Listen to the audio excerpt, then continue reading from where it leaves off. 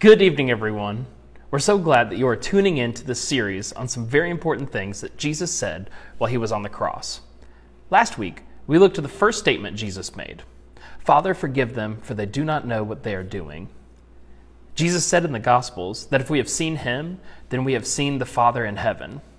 So when Jesus prays, Father, forgive them, we see how God's desire is to forgive us of our sins if we turn to him. When we hear Jesus speak to the thief on the cross next to him, we see how much God desires to have us with him. That is what makes these next words that Jesus spoke on the cross so upsetting. And that's what we'll be focusing on this week. It says in the scriptures, at about 3 o'clock, Jesus called out with a loud voice, Eli, Eli, lama sabachthani, which means, my God, why have you forsaken me? That word forsaken means abandoned or deserted. So you could read this like, God, why have you abandoned me?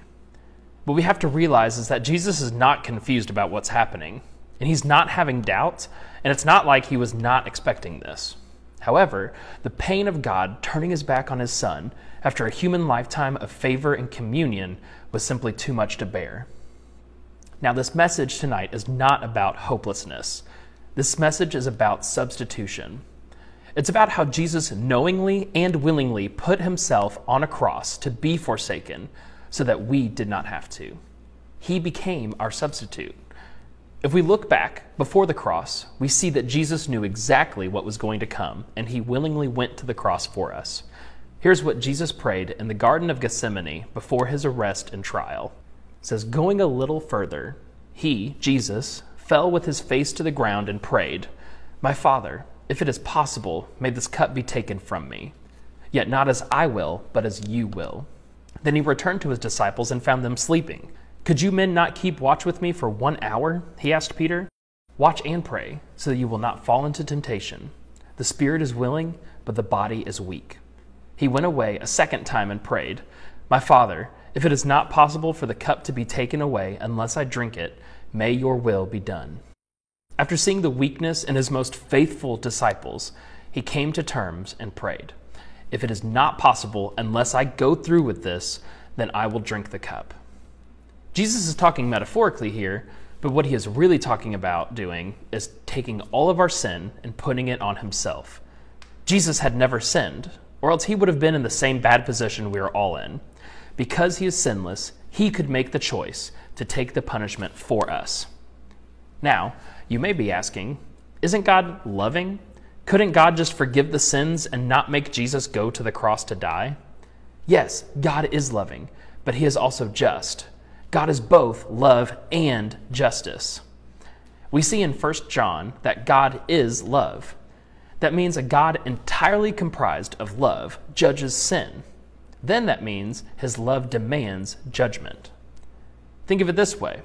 If a murderer was in your house and you caught him walking into your brother or sister's room, your love for your sibling would demand that you make a judgment and a decision to punish that which threatens your family. That is what sin is to God, a destructive force that destroys our soul, and he is not having that.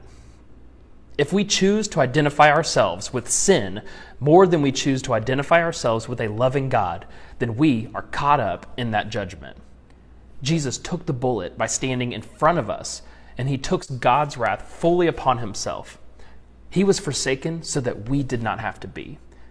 It's not Jesus that the Father had forsaken. It was the sin that Jesus became for our sake.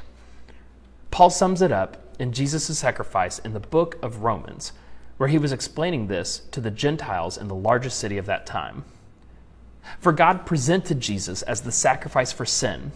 People are made right with God when they believe that Jesus sacrificed his life, shedding his blood.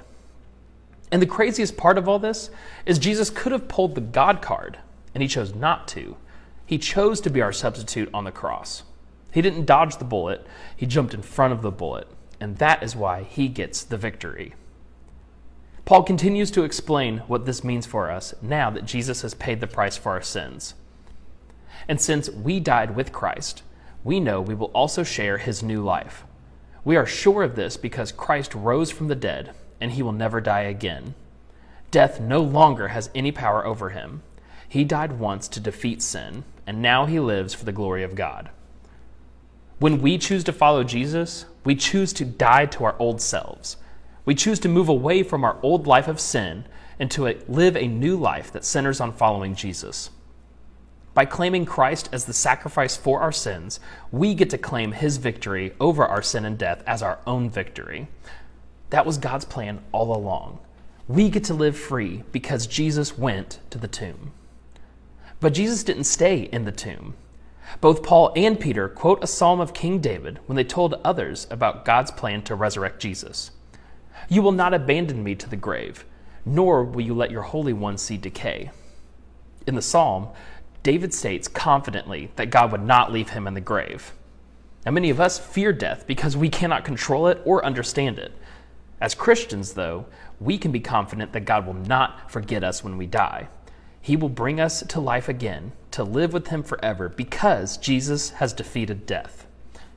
Paul writes again about how we can find security knowing that God will not let us stay in the tomb. It says in 1 Corinthians, "When our earthly bodies have been transformed into heavenly bodies that will never die, then at last the scriptures will come true.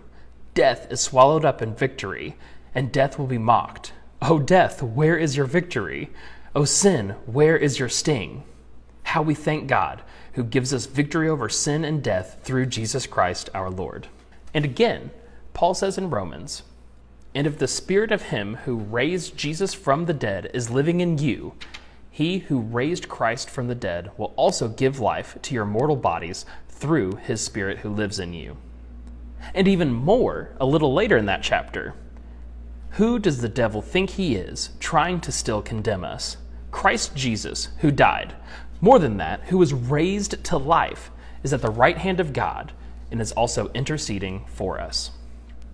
Now, all of these verses point to one truth that is so important for us to understand, that Jesus loves us so much that he would willingly die for us.